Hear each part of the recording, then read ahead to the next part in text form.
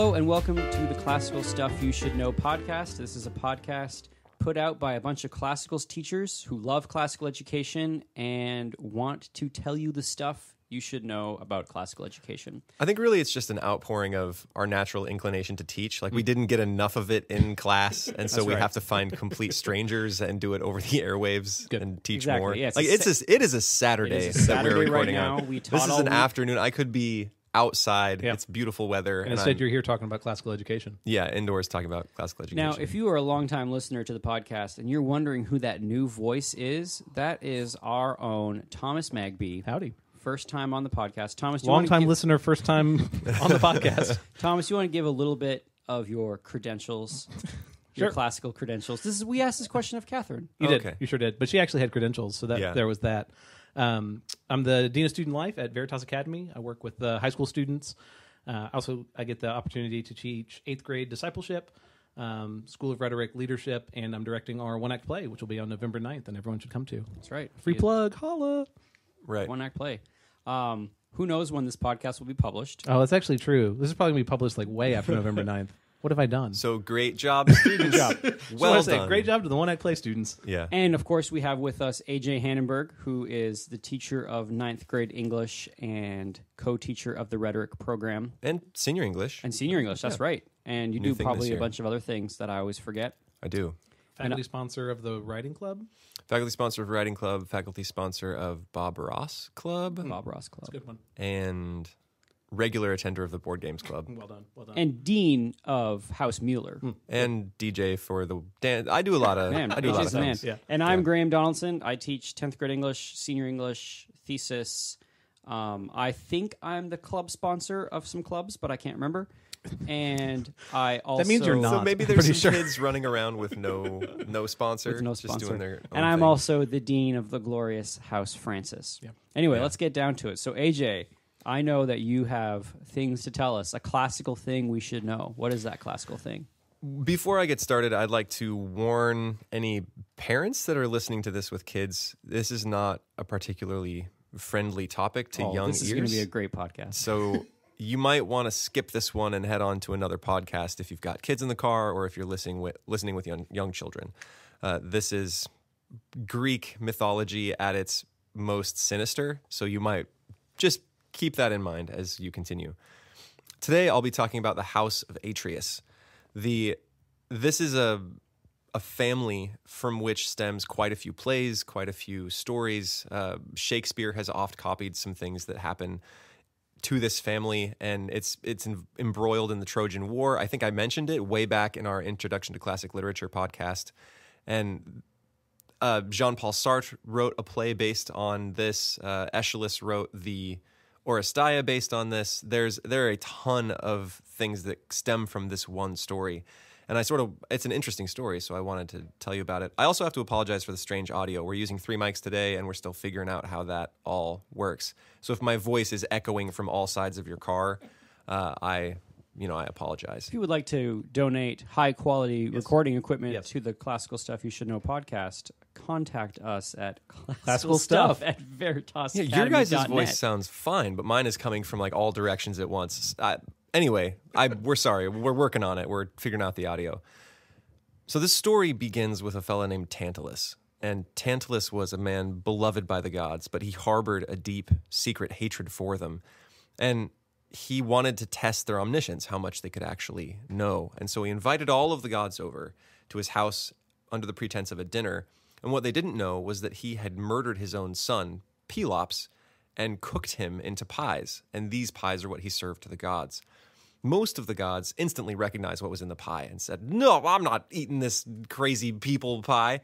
But one god, Demeter, whose daughter Persephone had recently been kidnapped and taken to the underworld, she is now the queen of the underworld, married to Hades.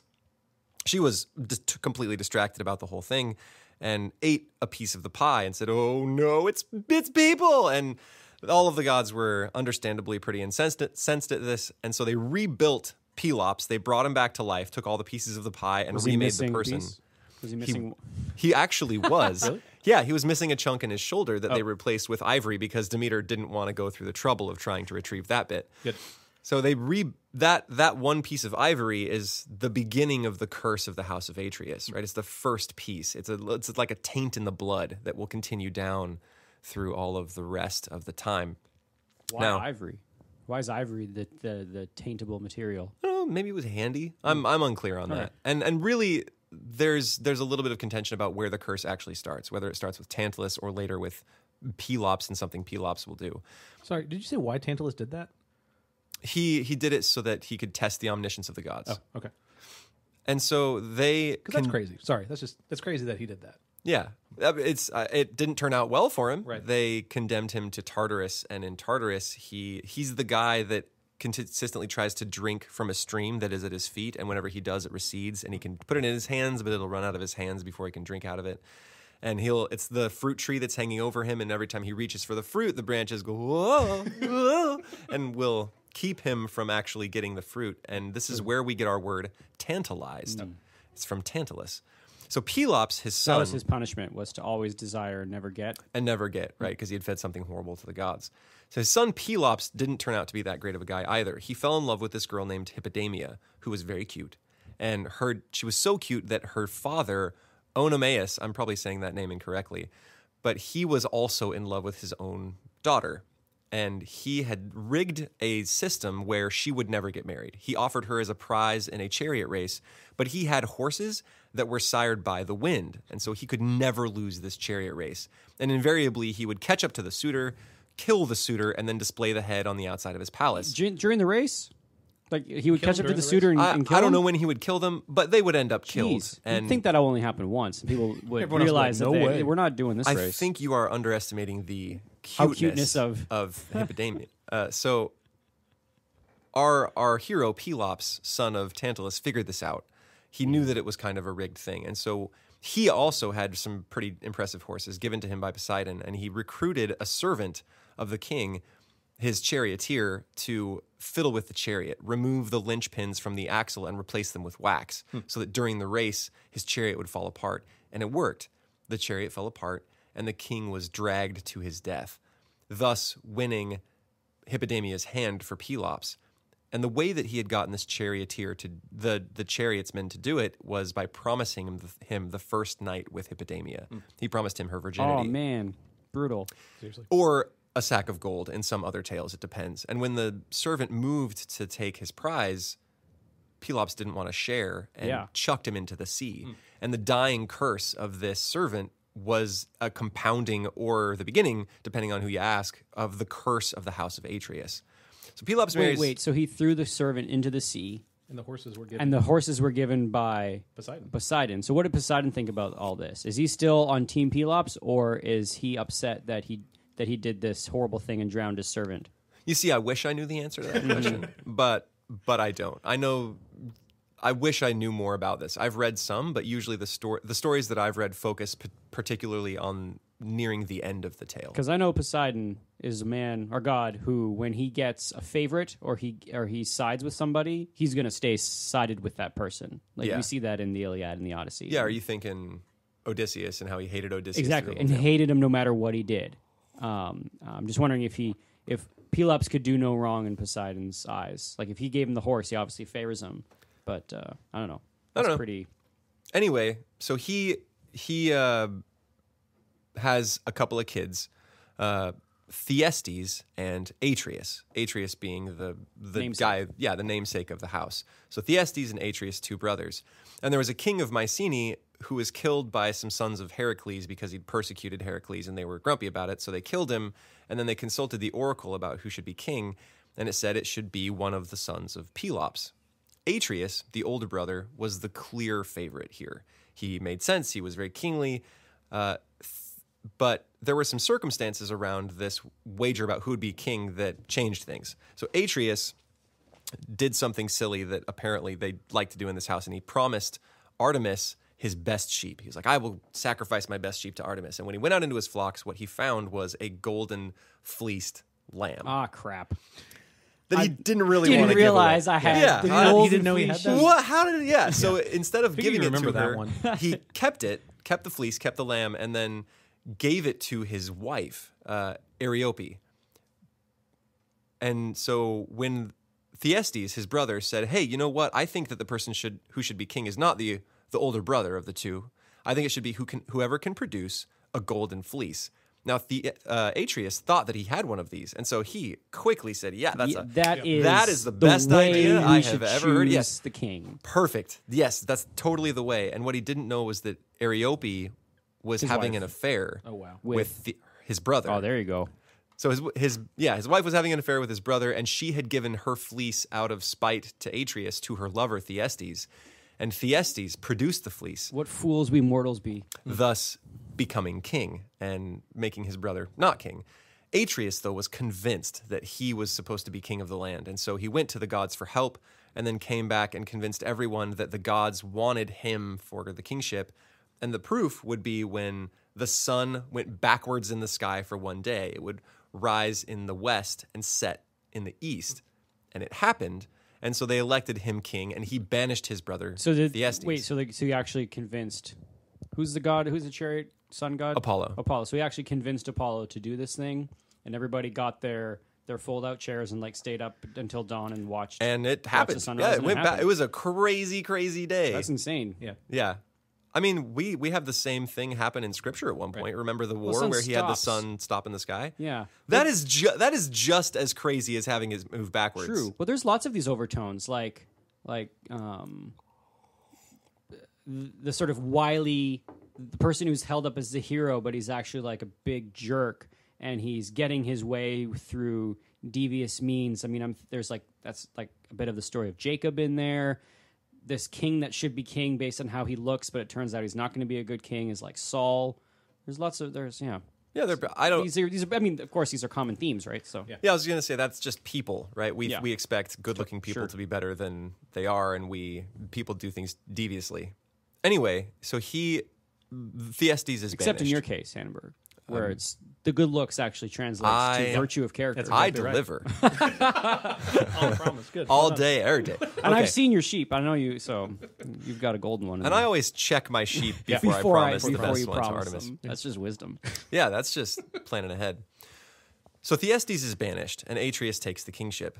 Atreus later discovers that his wife, Areope, was sleeping with Thyestes, and he is understandably hacked, so he plans some revenge. Wait, he didn't realize this once his brother had the golden fleece? Yeah, I don't think that with-itness is a quality of the You Atreus have one brothers. Too?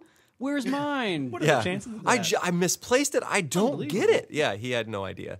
So anyway, he decides to bring back Thyestes to get revenge on him. And he says, Thyestes, come back. We're brothers. Let's bury the hatchet. Let's move past all of this by the king way, stuff. You're the hatchet. Well, I was waiting to make the bury the hatchet in somebody pun. Oh, there you go. So you stole it. Nice. Come on. No, it's okay. It wasn't going to be good. Sorry. The delivery was going to be very poor. So he brings him back, and while he's entertaining Thyestes prior to dinner, he kills Thyestes' 3 young sons, who are, by the way, his nephews. So he kills Let me guess. He bakes them into pies. Nailed it. Yes, he does. So he takes their torsos, because he cuts off all their extremities, bakes them into pies, and then feeds them to his brother, Thyestes. And at the end of the dinner, he says, "Do you know what you just ate?" And then brings out the extremities and starts taunting him with his son's pieces. And the problem is for Thyestes that the consumption of human flesh is taboo for the Greeks. If you do, I mean, it's taboo for us too. I was going to say, not just the Greeks. But no matter the circumstances. Fun cultural fact. But no matter the circumstances, you are banished, right? Even if you were forced to do it, if it wasn't your choice, you're not like cannibal all day, every day. So he is kicked out of... Thyestes, for eating. He's kicked out of Mycenae. But what about putting them in the pies? Does anything... What happens to Atreus? He's a king, man. That's messed up. Sorry. So anyway, Thyestes is banished, and he is a little... But he was already banished. No, he's double banished with dead kids. So he's a little frumpy dumps about this. Yep. And he goes to the oracle to ask how in the world he can get revenge on his brother Atreus. So far, just to recap, we've gone from Tantalus, who messes with the gods, to Pelops, who killed his father-in-law to get his wife Hippodamia, to Atreus, who, along with some dirty deeds by Thyestes, has killed his nephews, fed them to his brother, and then banished his brother. So nothing good happening. And it's getting worse. It's getting worse. So it's like Cain killed Abel, but then we are a couple ways down the line, then you have You have what's the I think like Tribe of Benjamin stuff. Like yeah, judges, exactly. And like kill cutting people everyone and mailing them Yeah. around the kingdom. Well, we're not done yet, gentlemen. Buckle up, listeners. Buckle up. And this is, I mean, we have already been past the spot where you should have had your kids not listening. It's about to get a lot worse. So he asks Thyestes at the oracle, he says, how can I get revenge on my brother for this heinous murder that he's committed of my 3 young children? And the oracle says back, you must have a child with your own daughter. What? So the oracle's an enabler at this point. Like, Yeah. You would think that the oracle has the power to say, Just should like give it up, man. Yeah. just go found your own country. It's a big world, and you're a capable leader. Yeah. Just like go to Sicily and do your own thing. They But don't. no. Yeah, Okay, yeah. all right. And by the way, Pelops became worshipped later, and that's how the Peloponnese came about. The Peloponnese are named after Pelops. And geography isn't my best. Are they islands? The Peloponnese? Peloponnese Islands? Is that a set They're of definitely islands in Greece? seafaring people. Yeah. Yeah. Anyway, that's where that name comes If from. any of you out in listener land know the answer to that, you can email us. This is a good time to plug our email address: classicalstuff@veritasacademy.net. You can send any questions there. We'll try to answer. So far, there's been nothing in there. Zero. So every time I open the account on my phone, it says, you're all done. And there's a picture of a little guy sitting in a chair, which I've never seen in an email box Wow. before. Inbox 0. It's a great feeling. I do it whenever I'm feeling stressed. So anyway, as he leaves Delphi in the nighttime, he sees this girl going down to a stream and decides he's very attracted to her and attacks her as she goes down to wash and rapes her and then flees, leaving his own sword behind. And so Thyestes leaves the area to go search for his daughter. And what he doesn't know is that the girl he just attacked and raped was his own daughter. Hold on, I gotta look for my notes for the name of the daughter. The girl. It's a rough family. Seriously. Yeah.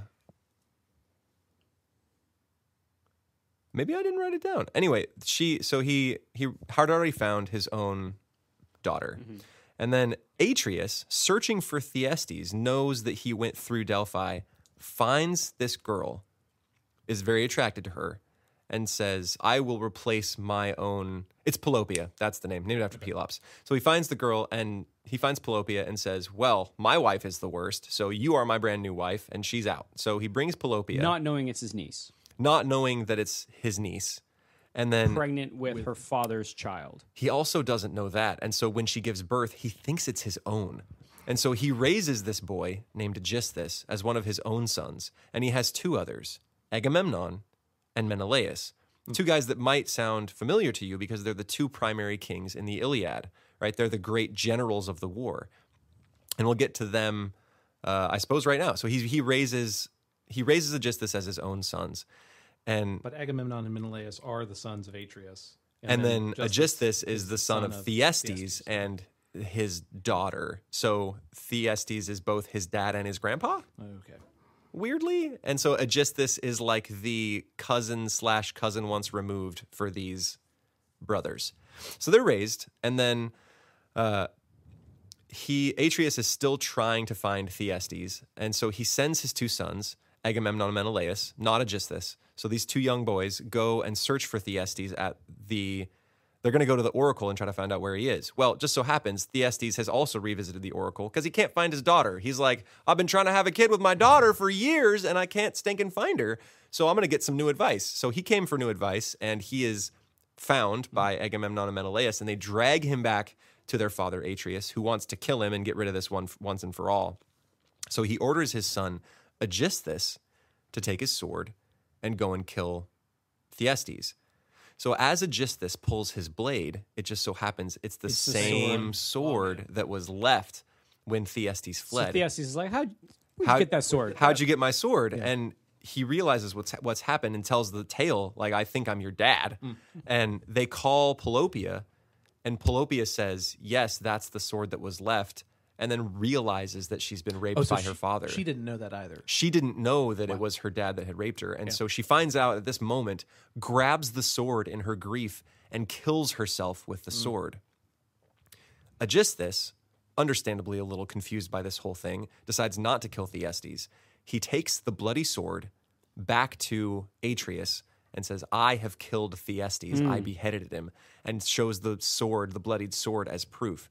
Atreus, overjoyed that this longtime rivalry has come to a conclusion, turns, makes sacrifices, and when he goes to the stream to wash his hands, he turns his back, puts his hands in the water, and Aegisthus stabs him in the back with his sword, killing his uncle once removed, great-great-granduncle? It gets really confusing in there. Yeah, it's one of those family trees that doesn't branch very much. Yeah.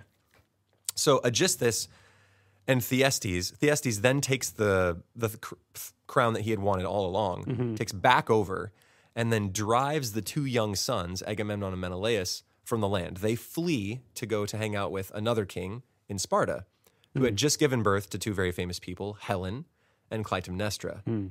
Menelaus married Helen, and that's where we start the whole Trojan War business, right? Helen gets stolen.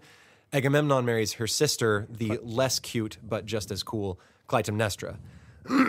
And they had a happy marriage. Yeah, they eventually.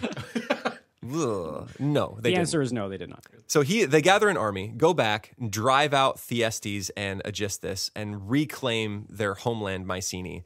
So Agamemnon begins to rule after his father Atreus in Mycenae, and Menelaus. Did they kill Thyestes? They just drive him out. I don't know if they killed Thyestes. At this point, they're getting a little older, and I wish I was a little clearer on that point. And then Menelaus and Helen go back and rule Sparta in place of Tyndareus. They actually turn out kind of okay. So at this point, we have gone from Tantalus to Pelops to Atreus and the Thyestes debacle, down finally to Agamemnon, who rules this country with his brother Menelaus ruling off in Sparta with his wife Helen. Helen gets... Oh, sorry, my mic just cut out there for a sec for some reason. Helen gets stolen. The whole Trojan War happens. Eventually, Menelaus gets Helen back, and they actually kind of live happily after that. Everything goes kind of okay.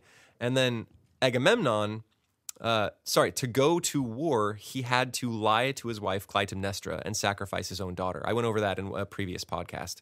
But he had made another silly promise to Artemis. Or he did something trait, right? Yeah, he did something silly with Artemis, and Artemis punished him by making him sacrifice his own daughter in order to get wind to go off to war. So he had lied to his wife Clytemnestra, said that he was going to marry his daughter Iphigenia off to Achilles, very attractive, good warrior, and then instead killed her. Goes off to war, not talking to his wife again, and then wins the war and eventually comes back home. And so he has sacrificed his own daughter, and Clytemnestra is a little grumpy about this. And when he returns... What was his daughter's name? Iphigenia. Now, was she actually sacrificed? Because there's also an opera where she wasn't sacrificed. She stays on an island. There are a couple different versions of the tale. In some, she just gets killed. Yeah. In some, Artemis has mercy on her and swaps her out with a deer at the last moment, which you think you'd realize it, but I guess it was foggy and they couldn't really tell. And I think I would recognize human screaming as opposed to deer screaming, but what do I know? Anyway, sacrifices the daughter, goes off to war, comes back, not only having murdered their daughter, but also with other ladies in tow that he has claimed at Troy, along with a lot of wealth. And this is where a lot of the plays kind of focus on this grand return of Agamemnon from the war that he has won and the glory that he has home. In the meanwhile, Clytemnestra has decided to shack up with none other than Aegisthus, I don't even know how he relates to her. It's a brother. It's cousin once removed. So it's Agamemnon's brother. In-law? It's Agamemnon's brother-in-law that he didn't realize was... No. Agamemnon's cousin. Woof. And cousin once removed because it's a son of his cousin thing. And then so it would be cousin once removed in-law, I think, to Clytemnestra. I don't think that's a thing. Okay. Yeah, so they're together. I'm just getting sad. Yes. That's how I feel. They're together. Agamemnon doesn't know they're together, and she says, "Welcome home, my great king," and makes him do some things that you shouldn't do. He walks on a red carpet, which is reserved for the gods. He has a little bit of impiety, and he doesn't want to. She kind of forces him to do it. And the whole time that one of the girls he has brought back from Troy is cursed with the... Is it Cassandra? It's Cassandra, and she can see the future, but she can't convince anyone that it's actually going to happen. So she knows that everything is going to end in death, but can't actually convince anyone. They're like, Cassandra, you crazy. Poor You talking Cassandra. some crazy stuff. Seriously. What's she talking about? Girl, you nuts. And that it doesn't work. She just knows it's going to happen and can see it coming and can't stop it.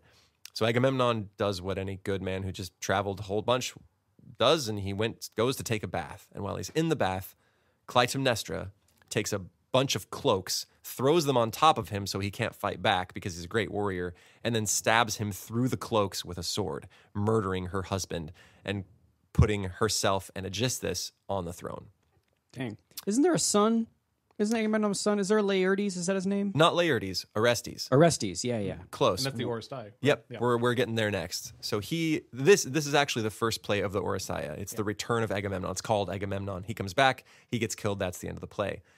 The next bit is about Agamemnon's son, Orestes, and his daughter, Electra. These two are brother and sister to Iphigenia. If you're having a lot of trouble with this, you can look up a family tree online. I'm sorry that it's so complicated. I'm straight up taking notes right now. She's the superhero Electra, like the Marvel superhero. exactly. I think it's played named after Jennifer, her. Yeah. Jennifer Gardner. Yep. Yeah, Right. so if you want to Same imagine character. Jennifer Gardner, I should have been connecting this with people all along. Like, I think it'd be easy to think of Thyestes as Bill Murray, Okay. right? He'd be a good Bill Murray. And then Pelops, who's the guy from Taken? Oh, you mean our Irish? Like I have a certain, set of skills. Yeah. What's his name? Who shouldn't? The action star that shouldn't be an action star. Shoot. He's in. You know, this really he's doesn't in Love matter to Actually. our podcast at Well, all. Russell Crowe is Agamemnon in my mind, forever and ever. Okay, I was thinking somebody a little beefier and stupider. Because in the Iliad, Agamemnon is not exactly good at the anything. I mean, he's great at war, but he's really bad at being a leader. But he's bad I was at thinking planning. like Agamemnon comes from a pretty Liam terrible. Neeson. Liam I just- Neeson. sorry, Liam that was Neeson. really important. I could see Google. Liam Neeson as Pelops. A Tantalus would have to be somebody sinister. Who's somebody who always plays a bad guy? Like Maybe Willem a British Dafoe? guy. There you go. William Dafoe. That's perfect. So Agamemnon in the Iliad is a jerk, but he comes from a terrible family, and so he's not that much of a jerk in the Iliad. I mean, he is. No, he but totally is. But not like all of this murdering your family and baking people into pies. Like I don't see Agamemnon baking people into pies. No, Jerk. he makes a mistake by crossing Achilles, and then later he makes some really awkward leadership decisions. He'll be like, he'll range the troop ranks and say, "You're a coward. You're hanging back. You're the worst," and then he'll walk off. And he says it to people who've been trying really hard, and they'll be really angry. And somebody else has to be like, "Man, it's Agamemnon. It's just the way he rolls. He's just trying to get you stoked. Don't pay attention to him." And so he is the great king of the war, and most of the time people are saying like, just don't pay attention to the stuff that he says. All right. So okay, Agamemnon's dead. His son Orestes and Electra. So Orestes has been told by Apollo to come back and avenge his father, and when he arrives, he realizes that his father was killed by his mom, and he finds himself in sort of a catch-22. He is obliged to avenge his father. In Greek culture, if your dad dies, you gotta go and make that right. But you are also completely forbidden from killing your parents. You can't commit matricide or patricide.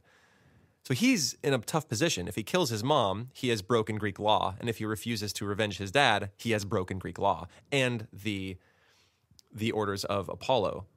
So he decides, he makes a decision, and he kills his mother, and then he has to flee the area, and he is hounded by the Furies. The Furies are these gods that come after you if you commit, some taboo thing, especially murder, and they're like the Greek version of conscience, and so they just hound him, and eventually... Aren't they like angry birds? Like, Yeah. Is that kind of how they're portrayed? They're horrible looking, and they also show up in the Aeneid when they hound some people into making some bad decisions. They're pretty horrible. They're pretty awful. And he flees to Athens to Athena and pleads his case before Athena and says, "Look, I had to do this. Apollo told me to. Please release me from the Furies and from this situation I'm in." And she eventually holds counsel, casts the deciding vote, and lets him off. She says, "It's not really your fault. You're acquitted of this." And the Furies are incensed. furious. But yes, they're furious, which is that's certainly where we get the word. Gotta be. Yeah. And they threaten retaliation on Athens. They say, "We are going to wreck this place." And the only thing Athena can do is promise them a place of position in the city. She says, "You guys are going to be..." To the Furies? Yeah, to the Furies. She says, "You guys will have a place of position." Like you'll be like the Minister of Transportation or something? terrifying. Yeah, but I don't wanna live but in she that city. renames them. She says, "You are now no longer the Furies. You are the Eumenides. I have given you a new name and a new purpose. You are the kindly ones. You bring joy instead of pain." And I she feel like flips you would it. need to do a lot of professional development to get the Furies to be the kind ones. Yeah, not just a name. It's change. going to take the whole job description changes. There's a lot less traveling. Benefits are great. Benefits are really good. And they're cool with this? The Furies are they go with this? They take it, and this moment is where the curse is resolved. And the play by Jean-Paul Sartre is about Orestes killing his mom and then seeing that the Furies want to hound him, but he is a man of self-will and self-power and decides not to let the Furies deal with it. He says, I have done what I have done. Yes, I am a murderer, but I've done it of my own free will and of my own volition, and I refuse your rule, Furies. That's a very French existentialist way of thinking about it. Yeah, and I think there was a quote I wrote down that says the worst kind of murderer is a murderer with conscience. And so he basically refuses conscience and says, I'm going to murder, and that's what I'm going to do. And yeah, I did it. I claim it, but I refuse to be hounded by you, Furies. And Electra can't say the same thing, and she is hounded to death by these Furies, essentially. And so in that play, in that play, yeah, that's a far later French version of things. But just to recap, Tantalus, where we get our word tantalize, cooks some pies, bad news. Pelops marries Hippodamia by chariot stuff, and also bad news. Has Atreus and Thyestes, who in turn rape their daughters, kill each other's sons, and trade the throne around for a while. Eventually, the throne goes to Agamemnon, who kicks out Aegisthus, goes off to war. Aegisthus comes back and hangs out with his wife. Agamemnon returns, is killed by his wife, and then his son Orestes revenges Agamemnon, killing Clytemnestra and Aegisthus, and then goes, and the curse is resolved by the Furies, or by Athena. Why not just make the Furies Athenian lords, or what was it? They had a position in Athens. Why not just do that way earlier in the line? If the gods are just going to come in and fix it. 1 second, hold on. Okay, sorry. Say that again? Well, so I'm recording this, and in my headphones was playing our outro music left over from the last podcast. So I literally could not hear you. The outro music was so I turned it off. We're good. If eventually the way that this is resolved is just Athena saying like, "All right, Furies, you now have a job in Athens to do," and then the end. Why not just do that back with Tantalus? With Tantalus. Why not just give the Furies a job with Tantalus? Tantalus didn't deserve it. He did straight evil and deserved his curse. Oh, Orestes was in his catch-22. Was in a catch-22. Oh, I see. And that is what finally resolved the curse. But every single other action that has happened was deserved. And their house was this place of horror and terror and matricide and patricide and brother-icide and cousin-icide and uncle-icide. It's terrible. So this is a terrible story. And presumably it's coming from a terrible house that probably existed in the ancient world. This is a lot of this is likely true, short of the stuff of but gods. What benefit does this sort of story have to be in the consciousness of Greece? Like, how does this story teach or train the student or the warrior or the king to seek out a life of virtue? Is it just to like, don't do what they did because if you do that, the gods will crush you?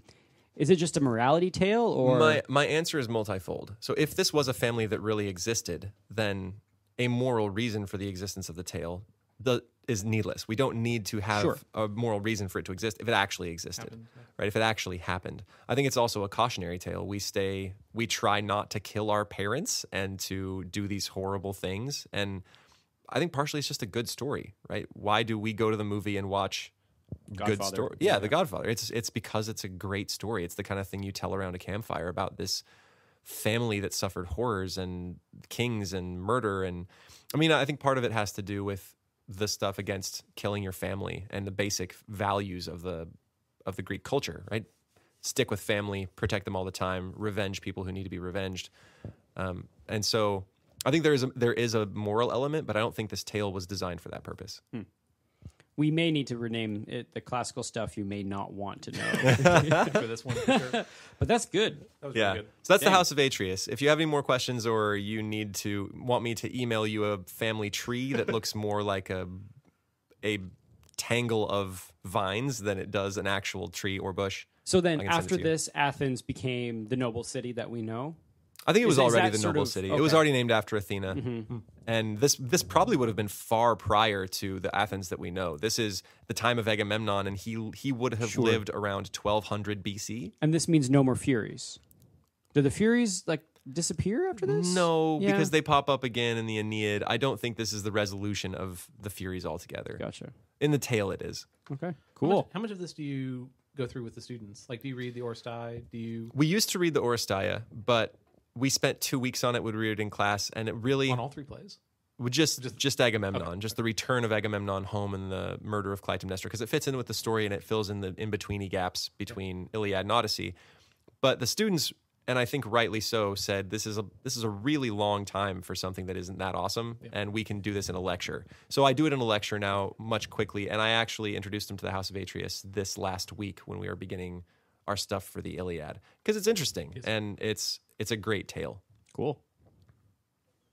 Well, this has been Classical Stuff You Should Know with Graham, AJ, and Thomas. Love your family, listeners. Just treat your family well. Yeah, it's a good word. No pies. Pies. Avoid just pies. Just stay away from pies. Yeah, just don't. If your brother is ever come over for pie and bring your kids, say no. We will be having something else. We'll bring our own pie. Yeah. And if you have any questions, thoughts, concerns, feedback, criticisms, or topics you want us to cover, please email us at classicalstuff@veritasacademy.net. Thank you. Thanks for listening. Signing off. Bye.